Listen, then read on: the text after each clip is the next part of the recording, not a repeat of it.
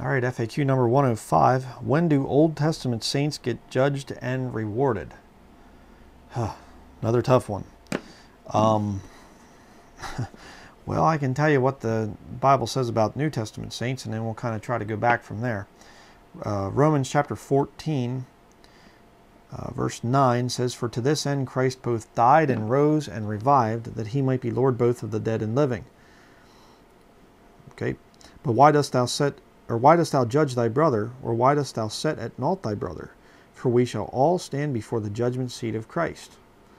For it is written, As I live, saith the Lord, every knee shall bow to me, and every tongue shall confess to God, so that every one of us shall give account of himself to God. Now, what's the scripture reference there? Whenever you see it is written, it's talking about something Old Testament. What's the scripture reference? Isaiah chapter, what do we have here? 45, verse 23. We'll start at verse 22. It says, Look unto me, and be ye saved, all the ends of the earth, for I am God, and there is none else. I have sworn by myself, the word is gone out of my mouth in righteousness, and shall not return, that unto me every knee shall bow, every tongue shall swear. Surely shall one say in the Lord, Have I righteousness and strength? Even to him shall men come, and all that are incensed against him shall be ashamed. In the Lord shall all the seed of Israel be justified, and shall glory. Okay? So, even in the Old Testament, they're given this understanding that they're going to have to bow, and they're going to have to give an account for their own life. Now, when did that happen? Well, their sins, if you study it out, the sins of the Jews in the Old Testament, their sins were not taken away. They were covered by the blood of bulls and different animal sacrifices that they did.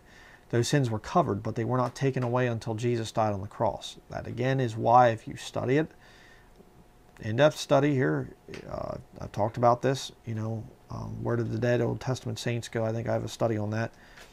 In the Old Testament, there was no perfect Lamb of God to take away their sin, so they went down. And they slept down there in a place called Abraham's bosom until Jesus died on the cross. Then he led captivity captive and gave gifts unto men. The Bible talks about that. But he took those Old Testament saints out. Now, when were they judged? Well, in terms of judged according to their service, I don't know an answer to that question. They were judged in terms of where they're going to go back there. You had the story of the rich man and Lazarus. Lazarus goes down to Abraham's bosom. The rich man goes to hell. And the rich man can see Lazarus over there. And he talks to Abraham. Okay, he's yelling over to Abraham, carrying on a conversation with him. They're not down there anymore. Now that Jesus died on the cross and that perfect blood is there to pay for your sins, you can go right to heaven. You don't have to go down there and hope for the resurrection and things like that.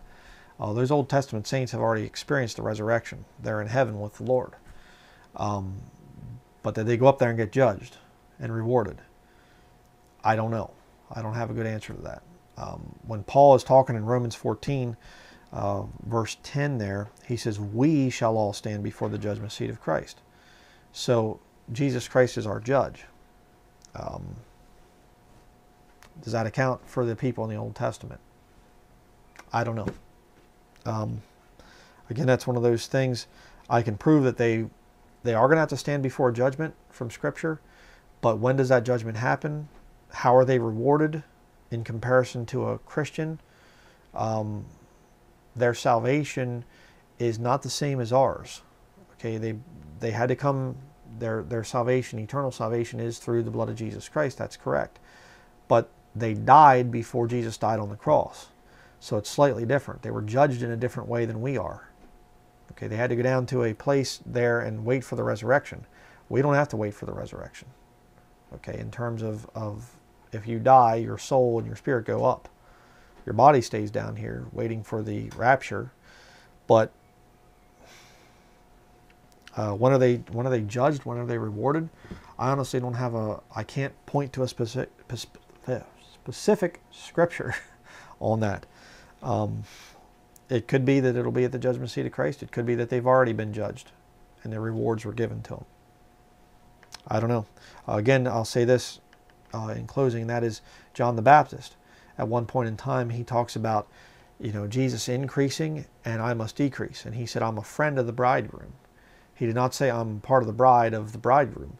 He did not identify himself as being in the body of Christ. And of course, he died before Jesus died on the cross. So he's a friend of the bridegroom, but he's not the bride. And that Old Testament saint group of saints there decreased, and when Jesus died on the cross, then the increase there of those that are truly saved, that happened. So